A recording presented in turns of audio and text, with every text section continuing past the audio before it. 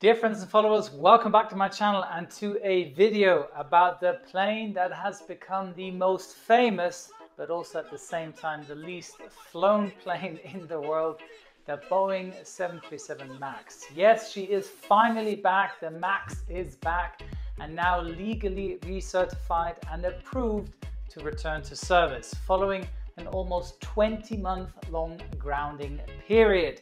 What has happened? What changes were made to the plane to get her recertified? What economic loss did all of this pose so far?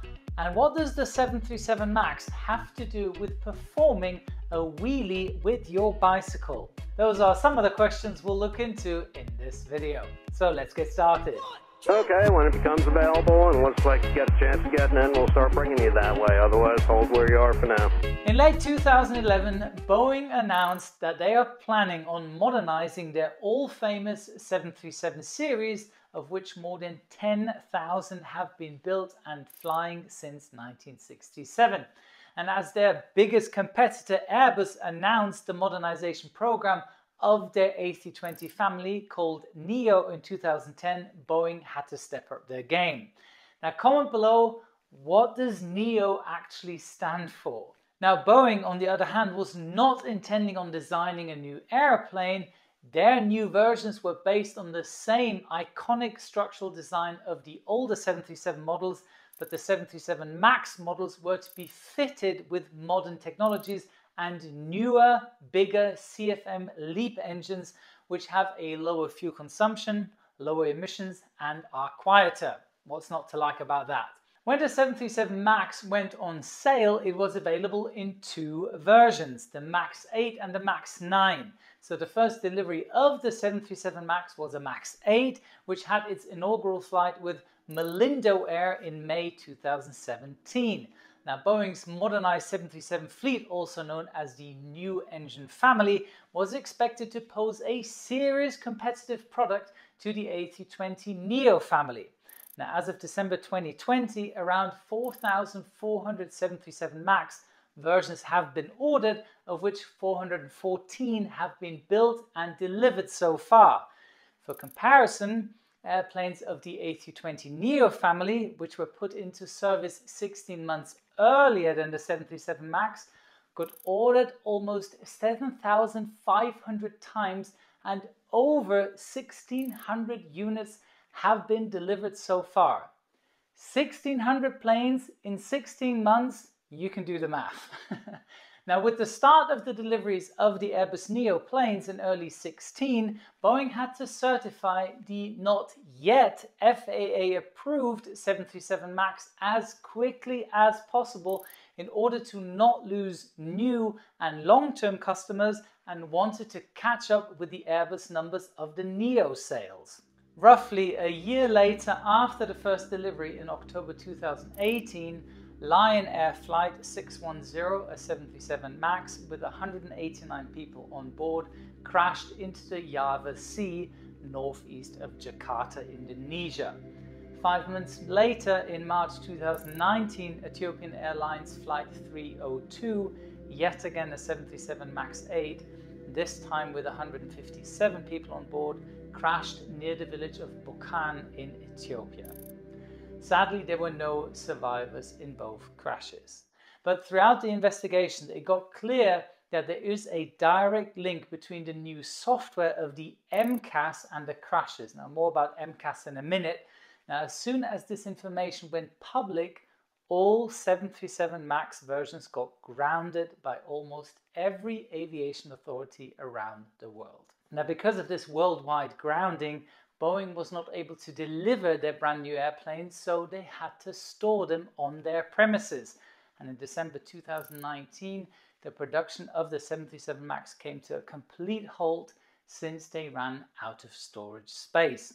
Okay, now let's understand the basics of the MCAS system. Now, if you compare the Airbus A320 to any 737 regarding the landing gear height, you see that the 737 is much lower to the ground than any A320 family member.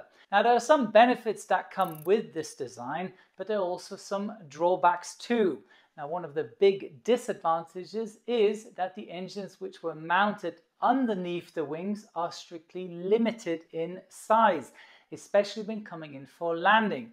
Now, this limit was exceeded by the new CFM LEAP engines, so the engineers at Boeing decided to mount the new engines slightly in front of the wings.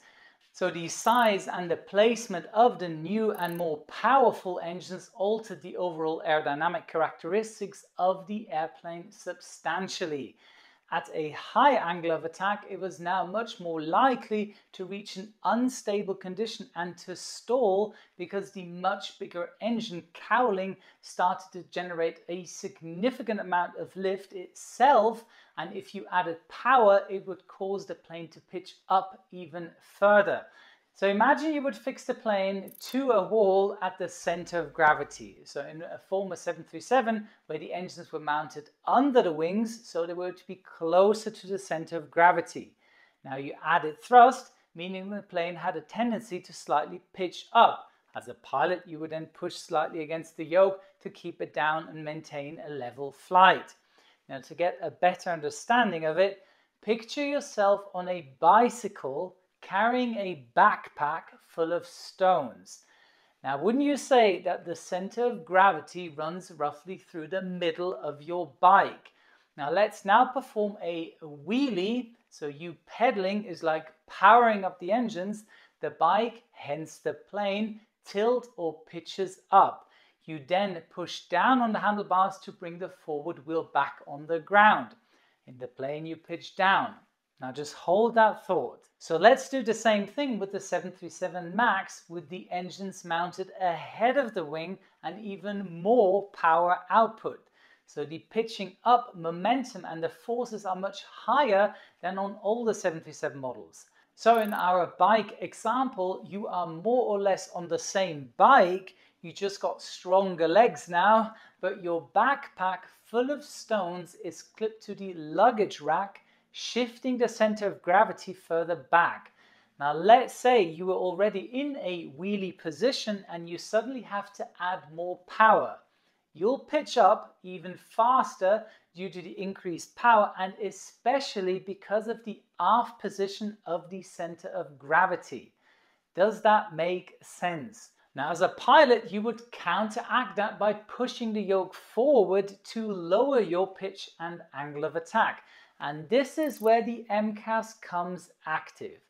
MCAS stands for Maneuvering Characteristics Augmentation System. Now, basically translated, I am a system that monitors your maneuvers, and if a parameter is augmented, meaning too big or reaching a set limit, I will counteract by taking control. So it is designed to automatically trim the nose down and therefore reduce the angle of attack if the airplane were about to reach critical attitude parameters, such as the approach to stall attitude. On your bike, you'll fall backwards and a plane would roll over either wing. Please understand this is very basically speaking here. But how does the system know it is reaching such parameters? By the use of the AOA, the angle of attack vane. The AOA sensors are small little vanes mounted on the forward part of the fuselage which measure the angle between the oncoming air and the wing presented to that airflow. If the angle between the airflow and the wing gets too big, the air can't flow laminar over the wing, meaning the flow detaches, reducing the wing's lift force until the wing stalls. And prior to that happening, MCAS trims the nose down to lower the angle of attack, regain speed and lift over the wing. It's similar to any stall recovery procedure. Pitch down, wings level and add power. Sadly, in the 2 fatal crashes, the investigation showed that a faulty AOA vane delivered wrong inputs to the MCAS, which in return triggered a continuous nose down trim and put the airplane into a dive which the pilots were not able to recover from, as the MCAS was programmed to be able to override manual inputs when it detected a supposedly critical situation. When the possibility of human error was investigated, authorities found out even though MCAS was able to directly interfere with the flight controls, Boeing did not mention it in their flight crew training manuals and did not include this topic in the pilot training for the MAX versions. It is being said that Boeing wanted to increase the attractiveness of their new models by providing an airplane family that does not require airlines to invest in additional pilot training. Now, the investigators assume that in both crashes, the pilots did not know the characteristics of MCAS, and some news reports even state that some pilots who flew on the MAX models did not even know what MCAS was. Sadly though, these two crashes could have been prevented by the use of these two guarded switches, the stab trim switches. As mentioned earlier, the MCAS automatically trims the stabilizer nose down, so by turning both stab trim switches to off, the pilots would have regained manual control over the trim by using the trim wheel left and right of the throttles. Now, the worst part about it is this manual pitch trim procedure was applied by a Lion Air crew just a few flights earlier on the accident aircraft, but no one suspected a faulty AOA probe leading to the MCAS system going haywire.